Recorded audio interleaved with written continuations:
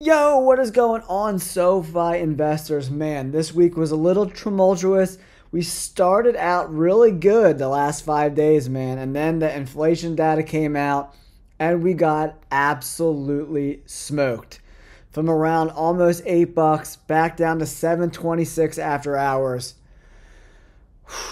It's been a rough go for SoFi investors. But I want to give you guys some positive news along with this negative news, right? Real quick, before we get started, everybody, if you could please hit that like button and subscribe to the channel. It really helps us grow. It's a great free way to support me and the channel. Thank you so much. Let's get into it. So I want to talk about short interest.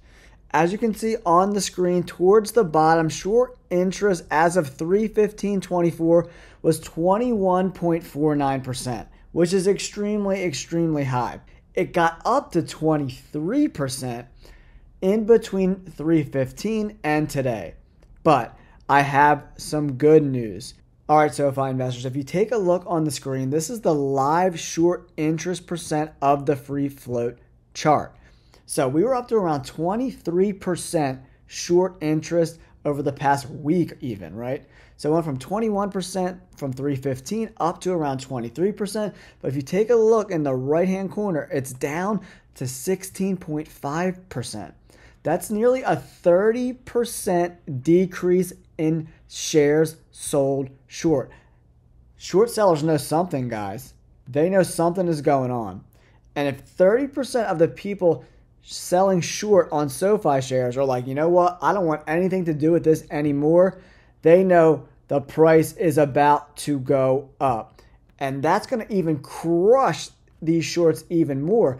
As we run up into earnings, we could see that short interest go down under 15%, maybe even 12% if we get good news at earnings.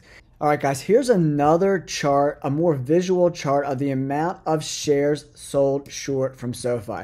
The blue is the amount of shares sold short.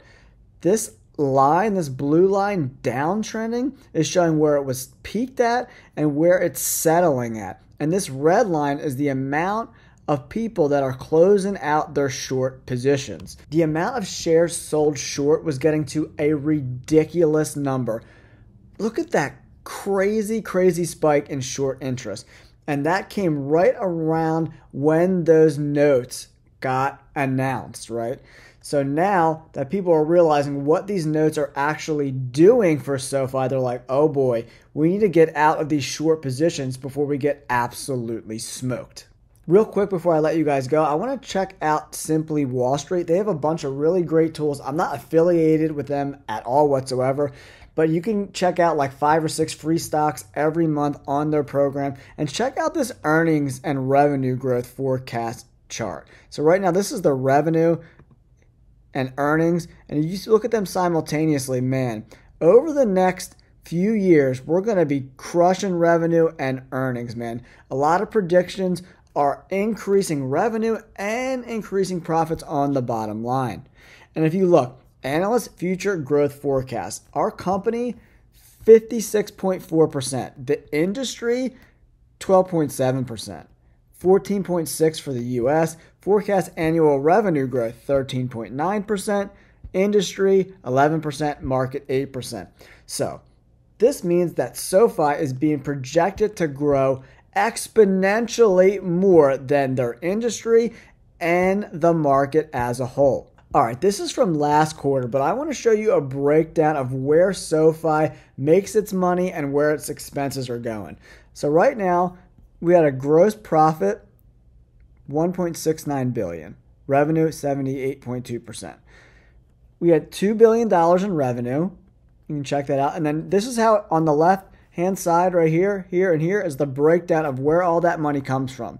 So we get $1.37 billion in revenue, $436 million in financial services, and their technology platform, $352 million. So we can see that lending is still a considerably larger chunk of revenue than financial services and the tech platform.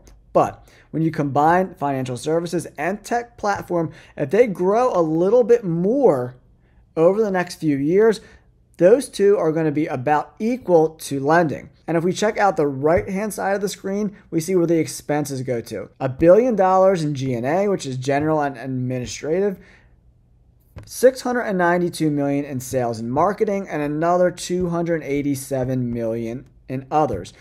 So almost $700 million in sales and marketing is a considerable amount of money to be spending on marketing. So if we can kind of shrink that by like 10%, shrink G&A by another 10%, our profits are going to be considerably higher. And now that we did those notes, we're going to spend a lot less money on interest. So that's going to mean our gross profit's going to go up. Everything is going to go in a positive direction for SoFi going forward. I know this week was really tough for SoFi investors.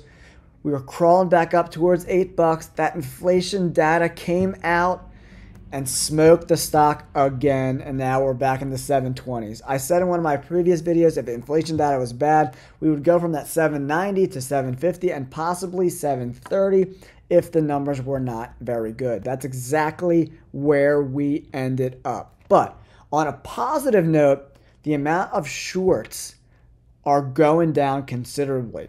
From 21% up to 23% at the peak, now down to like 16.5%. That's great news for SoFi investors moving forward. So I think shorts have exasperated the juice they're squeezing out of the SoFi lemon, right? So they don't want to get torched. So they're starting to close out their short positions, maybe even go long. And if they start to go long on SoFi, that price increase will continue to run up into earnings. But if short percentage goes down 30%, that means there's going to be upward pressure on the stock price moving forward into earnings, in my opinion. I think we'll hit $8, $8.50 maybe even as we get closer and closer to earnings. On Monday, we'll be 2 weeks away from earnings, so stay tuned to the channel. I'm going to give you as many updates on SoFi as we get closer and closer to earnings. I think this short interest going down is a huge positive for the stock going forward. Let me know in the comments below. Thanks so much for tuning in. Don't forget to like and subscribe.